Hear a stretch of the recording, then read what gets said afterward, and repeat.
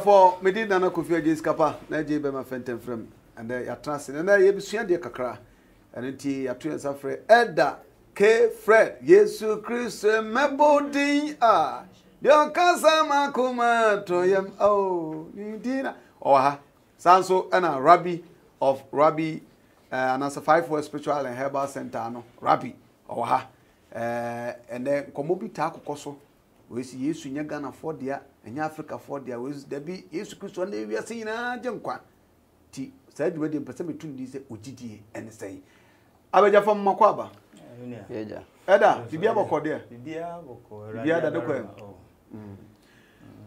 right on the head Yesu Christ we wiase nyina dia na eda K Fred me pa you adentia ordinary achedia me wiase nyina ordinary wiase emfa no so enyankwa nti die ntina ma ogidi se yedna ye wiase nyina agenkwa ana se nipa nyina mfa no so okay minia neneje minia wiase obidia enye menu mienu dia okay ene ye be pim efrada mbre so ene ebedu ye bre so na wo hwe a ye wo nieme bebre esisi saa ebedu ye bre so yen ebia ye betwam foforo nso beba mete ya make se bedu ba bi na ma no ikura me bia enye ye bio enti mebre so ya me pesa me ka bia na pesa me bia mitimi ye metbre be bia ebre bi beba mintimi ye bio na asama wo bi se Yesu Kristo oye wiase nyina ade no se na medical aka se wiase anka se ye obi dia ewonu wura hwan na ye ne dia twere ne ka ewo Genesis chapter 1 say onyankopon mfitiase no onyankopon bo soro ene asase enti no asase kwan ye fa so bae no sometimes ya na ni pepper say ohwehwe mu ehunu ba bia nyankopon no krote ade oye den na oye ne na asofo emra nipa be hunu onyankopon ase no he ceased to be God. Okay. Enti nie me bebre ho a de ehun tedipa. Okay. Ene obetimi atre wadwen aka wadwen na asofo eno ne ye wo as an individual. Ba no kwasem say enye ne me nyina akra na wa makwan se yehu. Okay. But the wonim de Yesu Kristo ye wiase nyina de. Nia ode amaye no eno mu na ye de nante anase ye de boy bra.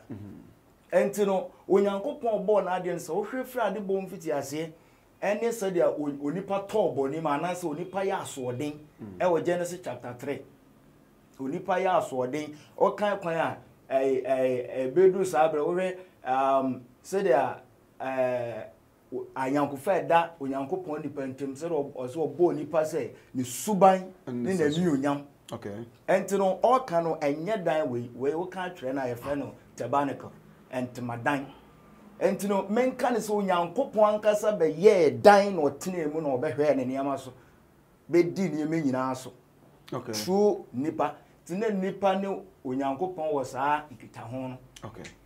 And Genesis chapter 3 onipa ya so den bra owo ne be mu saa na otwe kan no menka say Satan bowre mu no.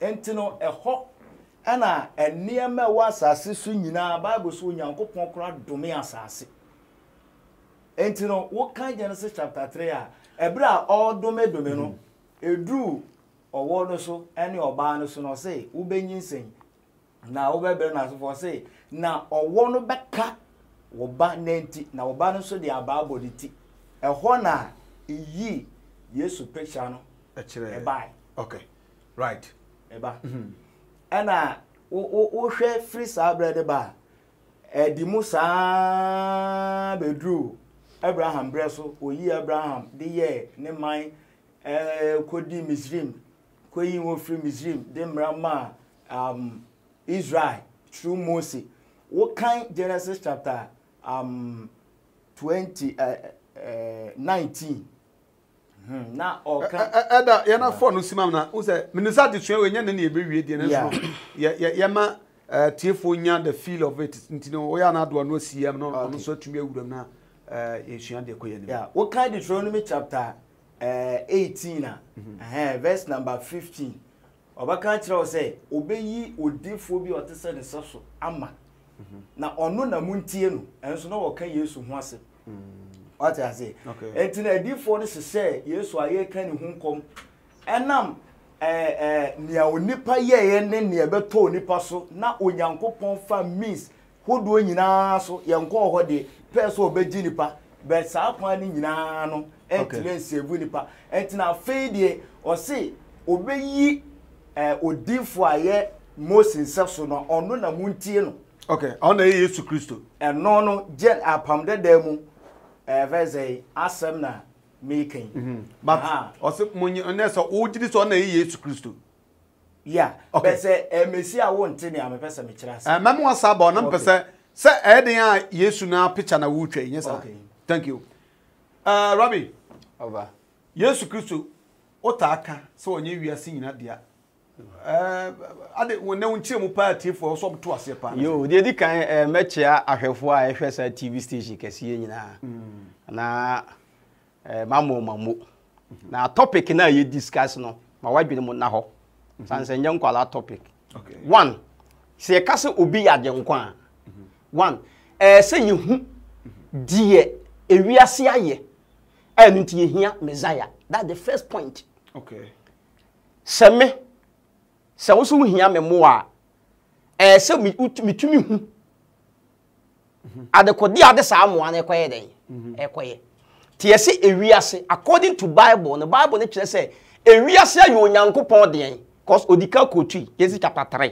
se ewiase onyankopon bone ti bone ewiase onyankopon ti ena ye hia Messiah eje sa ne tie good enti bone ben na ewiase ayo onyankopon ye hia Messiah NS ye check according to Jesυs chapter 3 na okotu ye no che se onyankopon di dua bi sie di trum ene wo se nipa se mu na nipa di ye because of that ninti nyankopon baaye obaye o se kwadua kofi Adam o he o se ko makopa ba bi ate adan o so duaba no makodi sa okay fine ene because of the one yenti madome asase madome wowo madome wo nsoso fisa bre ne kono owu onipa ba eden nipa bewu yare ba nipa so ohia be ka nipa ene nyama bebre sa nyama wenti ne yehia defo mebo ana because of say nipa aye bone nyankopon de owu abeto yeso nyankopon de yare abeto yeso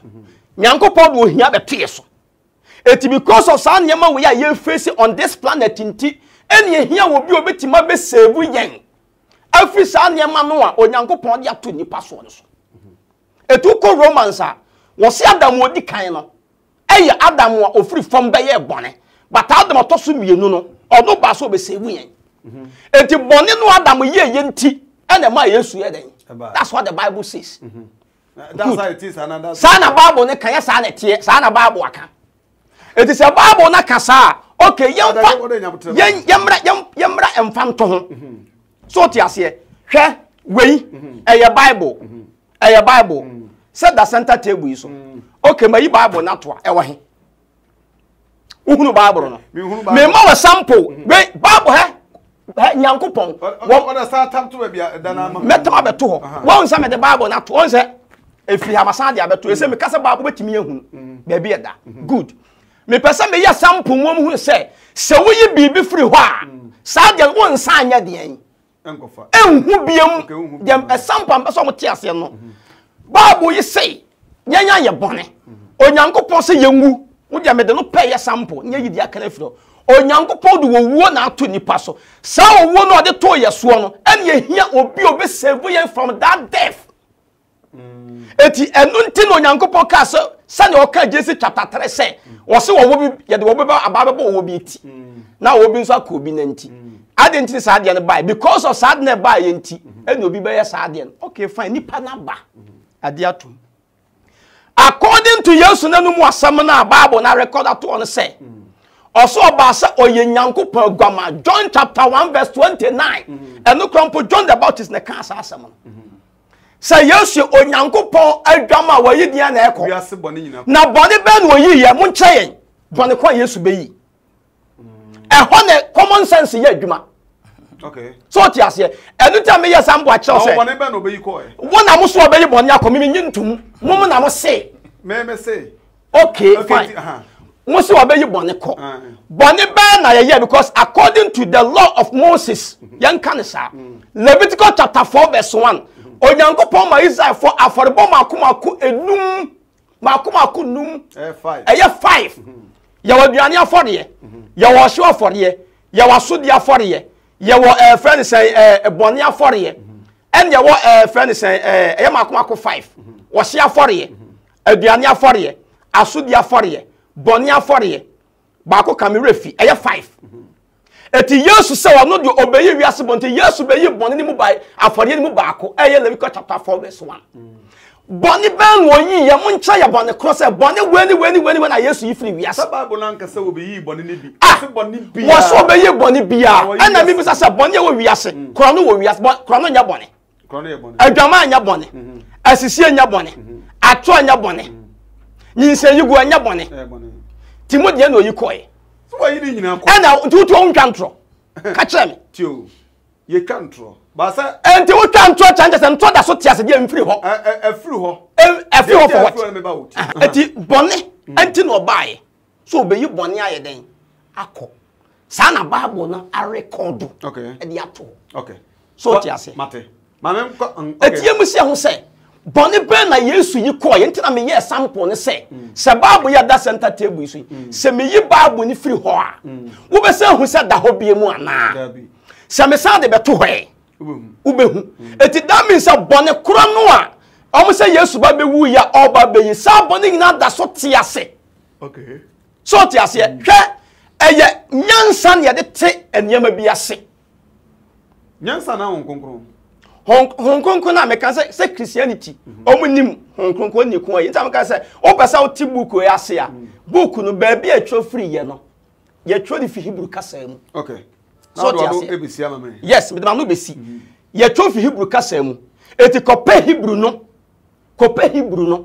na sua Hebrew no na te Hebrew dia na se because Hebrew alphabet no e ya mako 26 pe 4 e ya vowel and the 22 a consonant. Eti ko pe Hebrew alphabet because come say no that Bible ni mu Isaiah say ya no or you so Hebrew kasa be say alma. The word alma in Hebrew language no means ababawa in tree. Hebrew never can virgin or you so the word betula. That is virgin. Latin never can virgin virgo intacta. That is Latin word. What you say? Eti word no a eye Isaiah yusu ye e de ma prophecy no or you so the word alma. That in Hebrew. What about twi mu a ababawa? Ne sexual background obi anim. E dey say New Testament ever translate Bible no. Na New Testament yusu say e yusu the word betula. That means New Testament no e ye ntwa mo twa. Wow. Wow. Adake friend, New Testament ntwa no wo twa no. Na ye bia bone no kra bone wo ho ana bone afiri ho. Paul can say bio. Ewo 1 Corinthians chapter 1 verse 18, 19 and 20. Ade a men when say men can say I am not here for a debate. Okay. But the persons will be sham sabre ya. Enya ne men nyina na edi akiri. Okay. Papa ya me nua pani honim kasa na ano nya de nchen Paul. Ena na ano nya de nchen asofo mpanifo a sa Yesu ba na omo ho no. Omo de na omo awe asem na egu omu yem. Ena bi o nso enya sa wo kasa na wutie mu ana sa wo kan kore. Okay. Ena nyame asem ye de hwehwe mu no ewom se ye de wo betimi aye research.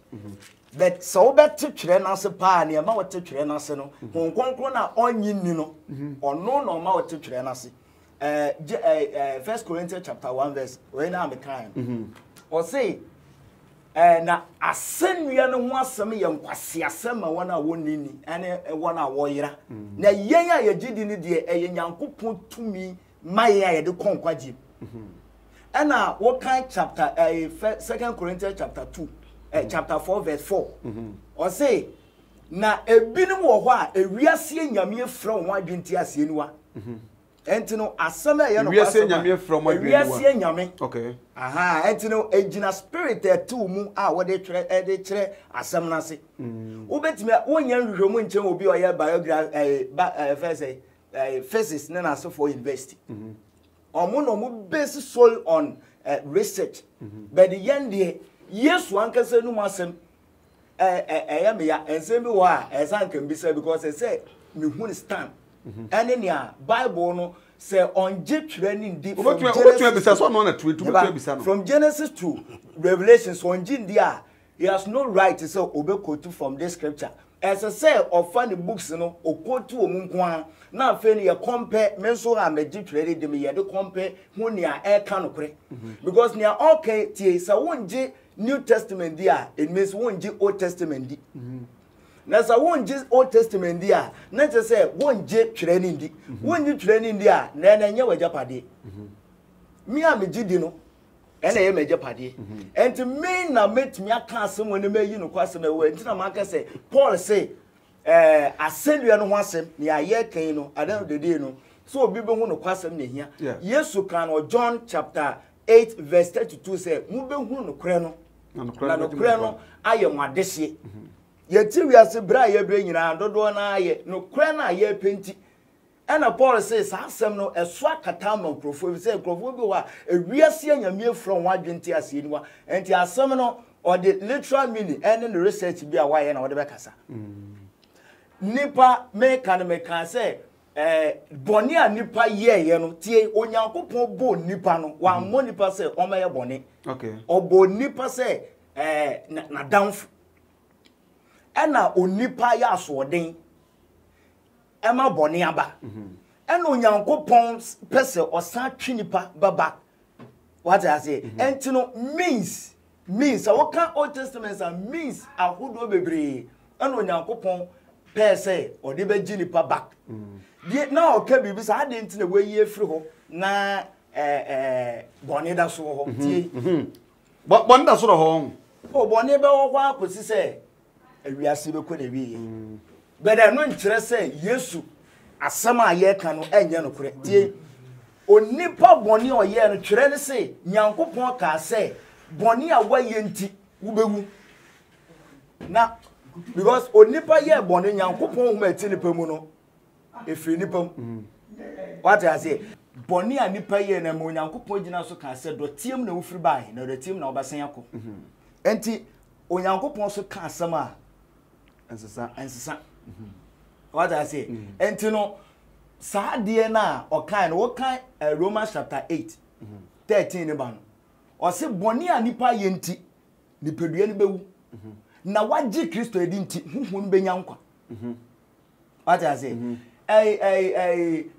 Hebrews chapter 9 verse 27 ba ka kire o say etwase nipawu na ni wo neti no atemu ho na te say onipa boni oye nti na ma nipadua we bewu be se woji Kristo di a huhum no ti wo benya nkwa waji Kristo edi nti no wo kan John chapter 3 verse number 13 e ba no say that all can say boni wo ho na asefo no say na Mose ye Israel ma ye boni o ma nyame ma awo keka awo no o ka kire say ye ko obre wo na obiara obema na di so na wahwe ko obre wo no obenya nkwa enti John wona na ayinim na account nim no say sadia ye ma ko obre wo no so esere no so obiara obetu nani ahwe no obenya nkwa no sa pepepe ena wa ma Kristo so enti ni Kristo no boni be koso awo ho na so se obi gi Kristo di a Bible say wetwam afiri owu a na eye boni nti abesen ni paso no wetwam afiri owu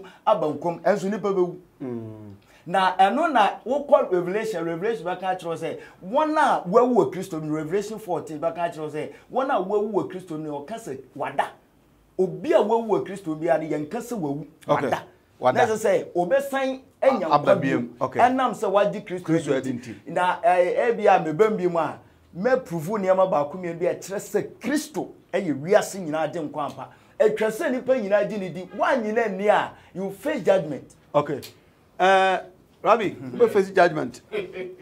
Asma ada ka nyina no Oh, who is saying? What's a bonnet for chim? Some bonnet, me that say, oh, say, I send young one some young quasi more na on ye. Nti ye busa say, Paul, and yes, one or see it, you know. I'll see it. Yes, Paul can't say me and as a man, Paul kind. Hebrew chapter 6, verse 1. Wasn't Mumma young for Christian fitting a Saint Church and Tonchene.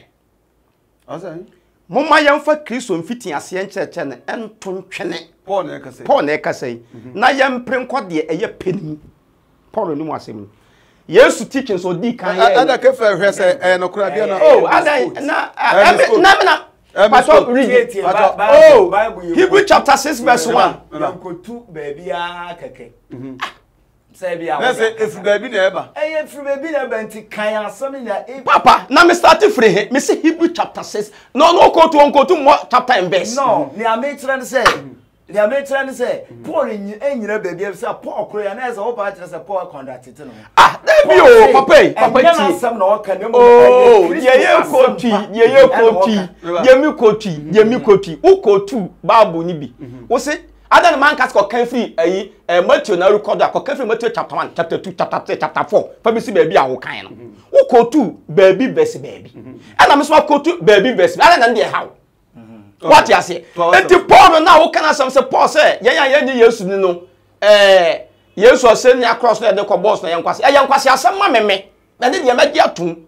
Because the only cow honey done no cray. Paul Kona can some no cancer some. The same Paul ne Cassava because the book of Hebrew. One Troy. A Paul. Now one Troy.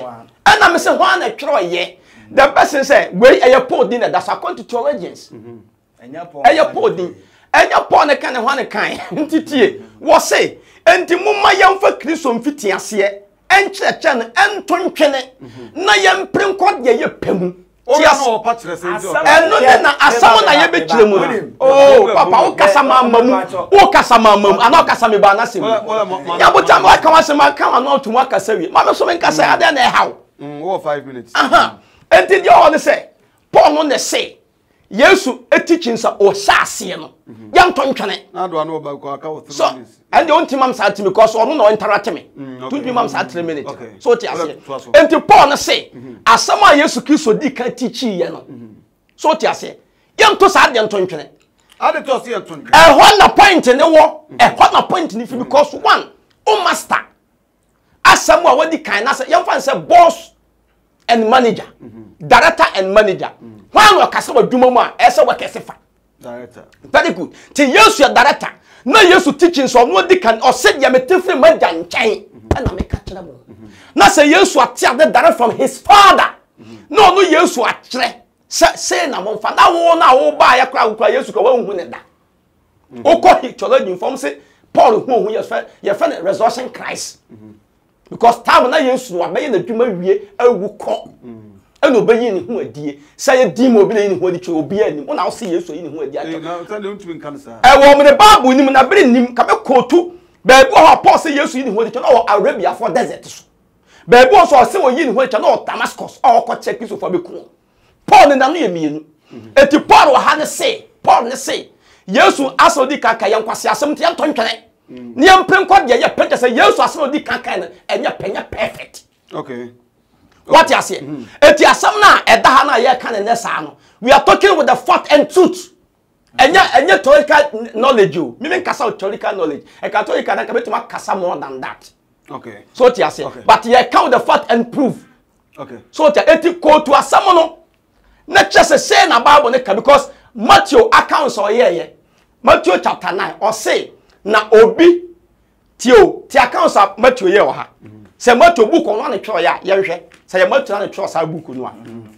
Eti o kasama kasa with the fact and proof.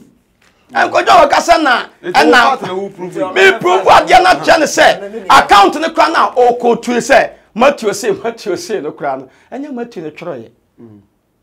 So ti ase according to Matthew chapter 9 ebrinti wo say tama o ko he bra ya frɛ Matthew a wo say onipa bi twam no ohun Matthew tie say o ma account no ohun Matthew to gini na ka tell ni onipa ben wanti man kire according to the book of John now ko say John accounts John say Yebo Yesu aseniam die ohun ye no nipa no John ohun ye no John wantima ncha according to John chapter 30 verse 9 verse 30 something o kan ho okay so ti ase enti ye kasa se Yesu ya adenkwa na wo ye no adenkwa ne wo bibia na ekoso wiase eno na Nyankopon ye so obeyi afiri ho nti so onye yi sadi firi ho a ye nhu bi because prophecy no that Jeremiah 31:31 no wose me ni Israel be pam apam bi ente se kane apam no se sa apam ne ba me do mo bone be ye den e be cha me nye den me ya sample bi a kire fa ne se meme papa nyabotere ma ma wose mu nyabotere abato bre no me bre na so ono ma kwa ma ne kasae ma me so me nkasa but at the same time me wo wa be wi amade e na ma chew do ko police station do akotum e na papa yo te hwei e so Rabbi na na je de mini papa no South na je betum pa de e de fa me kotum na so okay sa na wo ka me fa nkotum me nya na je o san e na me che wo no kotum for life se me hu abonten na me sa che o san ko pesi san fa nkotum for life a na sa chese na we na be kotum sa chese so Nyankopon so wa accept the sacrifice of Jesus Christ there there's no need for a judgment because born na ye na Yesu be pay wabetua ye bone so kamayen nti wo Nyankopon ye ne o ka na to some say adom nti enko so ne bone ana oh papa ti asem na adom na mo ka no according the book of Jesυs chapter 6 friends papa ye nso yi na Noah wose Noah de onya Nyankopon ni mu adom da na adom ne freva tatama Noah de ye de adom gi Noah na Yesu wo hefa na Yesu oba wiase adom na nya Yesu de adom ba wiase okay mama ai da kefe do frem manu mwe grace da bio dan ya tro wose adom okay say ka say de o kan the same thing favor ni adom ni grace na de enso si adam ni de we adebo asase be si na ya adom na Nyankopon hu nipa nia Rabbi ka wonim ne hawo ne say I ti so obi awu frigidie no ahwe ase papa odafu nyina hwe wo wonim say wasua twere ne pen ana si a wakoya busumni ana meboa no ye so focus ye ana wakoya busumni ana meboa enti sisi a no ngi twere ne ndi bi si a osom bosum Bible class abosonsom ye nkwase ase eno na onsa me ka so ogba mu sa quotation okotu ye no sen ka ma ne kan Isaiah 46 wakotu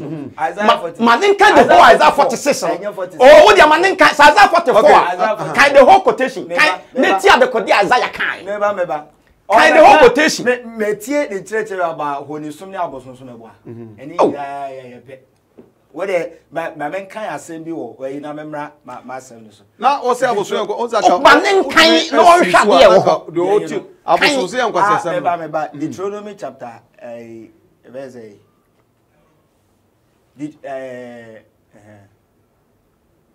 Sebi e hono ebe ha so betu e Deuteronomy 18 verse 10 e ba no but am yan kan say mi one me na to ane a me kan so okay ogusu aya wo hwe Wangana TV so na when ye esua de kakra sei na wadwe ye wo sei no bia dwe ntimi my friend say ugitie ene sei na me na Akufo-Addo skapa de ma we won saka Deuteronomy chapter 18 verse number 10 no ba no kan say mi o say moma ma wonhunu wonmu obi a oma obarima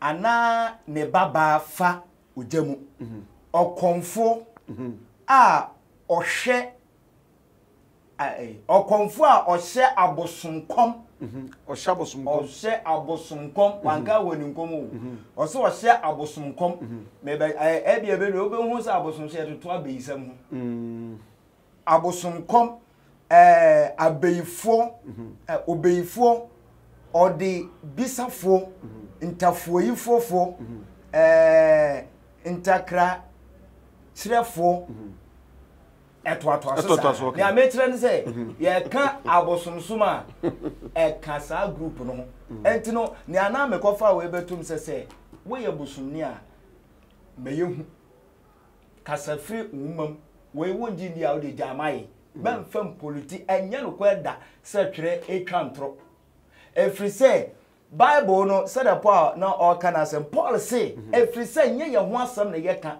2 Corinthians 4 verse 4 6 no o say free say nye ye ho asem na ye ka na mum ye ka Kristo owura Kristo asempa what I say enti no asem na ye ka ni sisie yi no eye nipa no wagye di na wahwe ase na ode abosom so ne Kristo sum afra e na odi confuse nipa adi Bible approve pefe o kan Exodus chapter 3 Ebra onyankopon esoma Moses na so meko na ye bisam sam na mo nka say menka so say I am that I am only Jesus and otimidi ni sesi ni boka say I am God.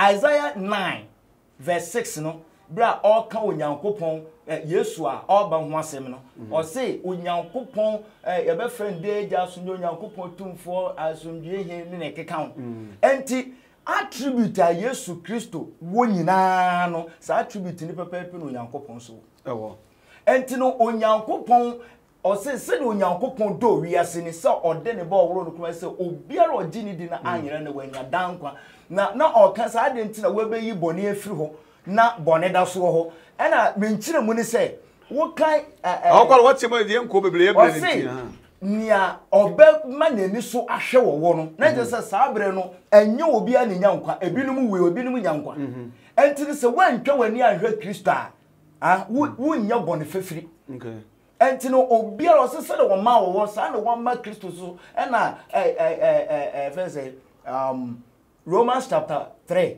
verse 26 o se dia nipa nyina ye bone nyankopon ne ye sadama ne hu na obiara waye bone ne bone akatua ne owu na nyankopon adom akyede ene dan kwa na nkwa no ewo Kristo mu okay ye hwe Kristo na wo kwan ye fa so wo no kwan ye fa so tenase ne bibia di adanse say yes he is a savior o kan Luke chapter 2 papa bi na do no be we ma me yeah papa bi wa na ye friend Simon oyodifo Bible say no nyankopon aka kire ni say onhu no wo kwesi say obehu no Israel ana say wiase agye nkwa no okay sa agye nkwa no say na ohwa no onkonkọ kire say kwa sorofi na okoe ni ye di Kristo aba ye betu di din no je no to ni nsa so kan say ewrade afei na wuje wakwa so ne say wa ma me di bani ehunu Israel any wiase nyina nkwaje no okay enti no wontimi nka say Yesu Kristo nye Ewrade unless say you don't believe kanchira me say wonjini ndi na mo man ka say enye no kore every say wo kan wa adwe ne nkire say ne a wo kan ne no kore all right Rabbi Rem the next 3 minutes now yen so ade wa ka so hunu say ye kan bosom a say uhu adekode ye bosom na de bia me kan no because according to the book of Hosea chapter 3 can free how be 5 was the God of Israel is an oracle Israel nyankopon oracle I didn't use the word oracle so what you say can say oracle the ban can say mo aye dan de oracle ye bosom okay na oracle ye den Chem oracle na say asem no kan oracle no e obi poto kasa o e obi poto kasa wait 1 minute oracle na say no say pa cho twi Bible na dai asem no kan ye no on kan nyina ye hwe say also go to Isaiah me so on kan so person be kan ba me de me kan akire o because me de minim de ye hye ho ya bre no so ya no what kan eti Hosea tie enkom sha wo hye tie ha yi pa Asisai odifo Hosea okay yebre no gusua yebre sabre ye ojidie ne sen here on One Ghana TV Eda K Fred and afa Rabbi na amo ene esuade tie ha Hosea chapter 3 o se nyankopon to boase ento boase tie ha na Rabbi ka kire me se ko bio ne kodo oba odwama moni a o yo waresefo sama ndi onyi ni so no am no coach oh papa aka wasem so ti ase ye kasa ye esum no a ye kan no me fa we ni kwanto na me twem na time ni nti ye kan Old Testament esum na ye from Matthew to Revelation no ne line nyina no e ya boso nsem me che na de ama na te ase yen adenti ne Isaiah kan pesa me kotu asam no wa ha no hu se o ko no kan yen sua de ni me ka chehwe ebrinti quotation ma bo wo kai be da asam na ora kanam sinka twi no me cha wo twi no tie o se tie o se na Awurade ka che me se ko bie na kodo oba adwamani a o ye ware sefo se Awurade do Izama na won de wodane ko anyame fofo nchen na okodo bobe aba tatare no na mede metabena dunum ne atoko oma baako ne atoko liter baako aye oma fa meto no na meka kire no se tena ha na enapi emo adwaman na enyo obarima bitie na me nso me ne wo atena saa verse 4 na Israel ma betena ho enapi a wonni hene wonni ohene na onni bapoma na wonni afode na wonni obusum dum na wonni asofotade na wonni abusua honi akiri no Israel ma besa be hwe Awurade wonyankopon ne won hite David na won ho bepopo de aba Awurade ne ntob ne adoye eho ena edi akiri ti asam na oka no tie ne obobo odin no o say o tie me chawade o tie asam oka wo say Israel tie o papa nyabotre ne nchade no na akasa me mamu o kasa me mamu wo say Israel ma beta ho ena pia omunni ije sade no hwe eda na agyen o beta ho na pia wunya fon yusu that means na phone yusu bi but because of their way into memo ata ho na pia unya phone yusu kosi se enabi mesamo aiden enya phone that's the quotation Israel ma beta ho enapi a omunni Israel beta enapi a omunni tio omunni obusum dum ti asoma kan Israel beta ho enapi a munni obusum dum na munni abusua honi na munni bapoma na mo mafode na mo nya sofo kosi se wiebrem a mo besan ba behwe me kira kwan tie word no yusu ye okay what you say eto be ka cho se wo boni we ya wo ye mi nti me mo oduani ni kosi se obesakra wadwen dia nje se osakra wadwen obesan mo aye den obemo adidi okay eti okotu asam na the book of Hosea den na Hosea sase so senkom wo ka Hosea chapter 1 Israel nyankopon mo afa sahodo mo akoma nson ana Israel fodi ana o man mo be divide ye benya Samaria ye benya Jerusalem the northern kingdom and the southern kingdom eti sa Samaria fo no na omomre kitom ya makoma 11 ana Juda no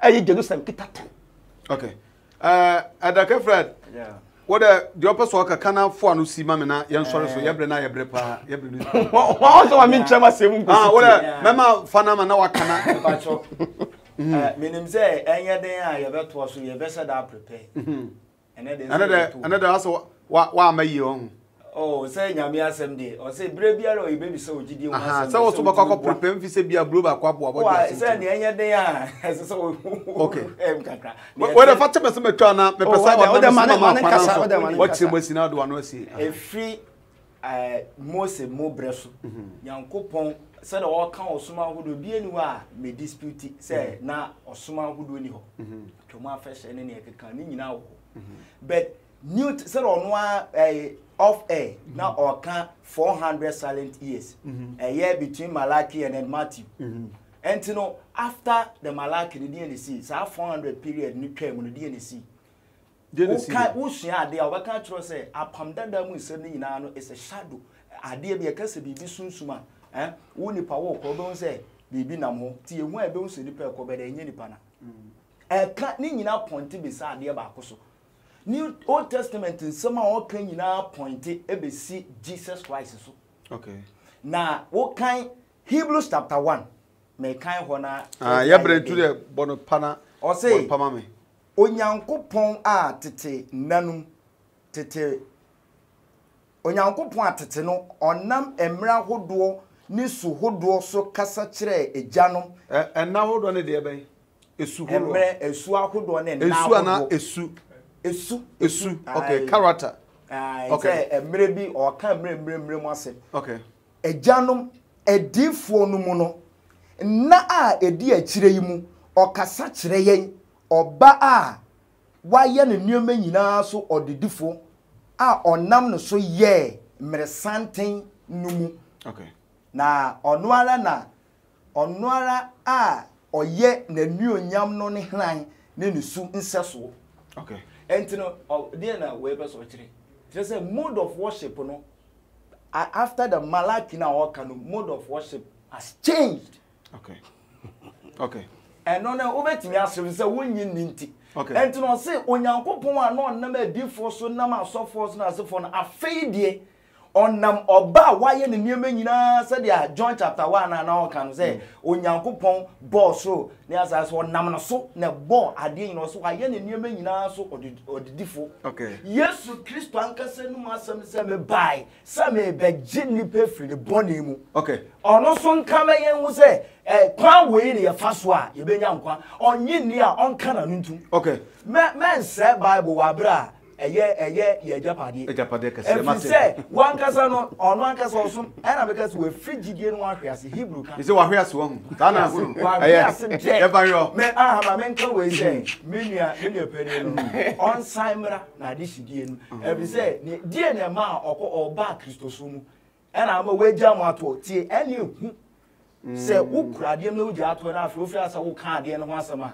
Say when you mu secret bi ntino afi no obeye ade no so wonyi ni. Okay.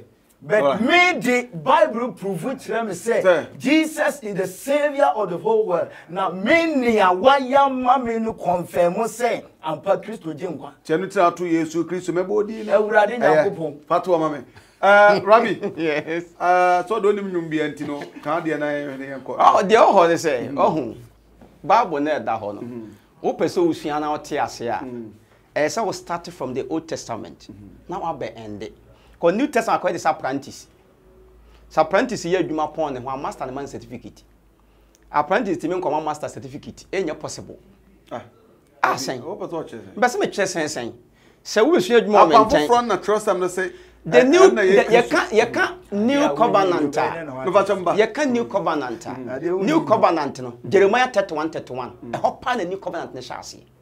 Now can new covenant ne ho nsemu a asem onyankopon de hye Jeremiah na no Israel nyankopon na meka ne sa say Hebrew nyankopon de hye Jeremiah no so be kan kire oman no sansam na o kan ba kokora ni ho aye adwuma enya mamu so what you say cause nkom hye na wo hye wo ho no e na asem no ko kan ye no o kan ne sen o say apam no da ho ma me ni Juda e Hebrew eti Yesu no kana asam o defend na kra be kan say eye Israel fie nwan a wayera no enti na me buy because Kenani ba eko Yesu nchen kopa yaresa oka chen say tio oni Fred oni Fred no so bi enti mon kana asam to atiase okopa yaresa di asam na Yesu ka chen o se yemfa emaduane ntoma hwan kraman but Hebrew ni be no ekwatani wo se Yesu opa ma me hunfi o se me pe o hunfi na fi ono e Hebrew ni so atiase eti asam no a eda ho no a omuchemu nchemu yie eye Genesis chapter 12 say Abraham enamo so ena me hyewiase ama anyina bi kire mu akire ne le nchemu dia hwa di se bechi ko eye me bone tofa adenti na Nyankopon odenti o yusu sa word no adenti o yusu sa word no say enamo so na me hyewiase ama anyina o kan Numbers 15:15 a wo say oman Israel asade ba ko na homa mo na hefo mo ne amamamufo obi amamamu ni na obetem mu a said the museson said the musia made sa na wonye enti Peter be kai first Peter chapter 2:9 o say no Kristo fo pa eye honhom Israel. Roman chapter 10 Paul so be kan say Israel wanye Israel ni a wo amamamu ni wanye den wanye wo adentia because dua no se ni hiri ye kronkron dia ene ne so be ye den be ye kronkron. Okay. What you say? Eti esom na da ho no. Wo basa wo nya nkwaje a, wo besom se de Hebrew fo ye den. Esom. Okay. Me da say. Won se na ade ne tie. Me da say. Wo pesa me fama no si ana. Am besa o do anu si ha because ye bre no ya ye bre. Okay. Eti me pesa me ka che ne nyina no se. Se wo ye Kristo ni, na wo pesa wo hu the fact efa Jesus ho a, start from the Old Testament. Kope Hebrew Bible. Correct one. Tanakh. Kebi. When we are New Testament, method to Revelation, yeah, the Greek. and a troy. Pe Greek. Okay. Book Nankasankas Greek Casa and pe. Okay. Nothing na compare translation no one year no. A honorable say a me book ne kutameno. A can of crash me. And a book no. It didn't to be when much me say ye. Okay. That's it. That's it. Now also one day or decrease now so you ready. Oh media me suma me sono me gidie ni say o twedi ampon bo so bo asase na ade nyina ye ne nsa no adwuma. Sa no Nyankopon ba Jesυs 31:31 no kan. Maybe it's a simple question. Me nyame abodie di. Etimi minim se nyame abodie nyina ye nti bibia me pesa me faso hu Nyankopon me faso eyi. Sa na me gidie ti. Okay. Sa no anya bi wo boy Yesu di so bo ho edi. Oh, sa me bo a meka se me bo nananom din. Oti ase nananom no onim ade kro. Ti di ono beka se Yesu ye hwan. Oh, papa. Ye ka boso a o pa. Ye mi sa kire boso mu ti me nkire. Oba dan kirem oba ko kasa de na ye twa mogya gu so no eno ana ade wani be kwa kosi so be no so ye mfa na bosom. Okay, all right, so ye mfa na bosom. One Ghana Jumadi ayatundi, one Ghana TV Jumadi ayatundi se ujidi ni se na de bra eda ke Fred gospel musician Yesu Kristo mebodi na Rabbi so amane mbodi no but oguso aya wo sa so na Rabbi peni kwanche for that 5 word and spiritual herbal center no ono so ebeboy but yem fancy ha anase yenwie we Rabbi ne edake Fred part 1 en siwa ya the train for no later on ye be say share bi o one Ghana teams me did na je be ma fentem from ye be say share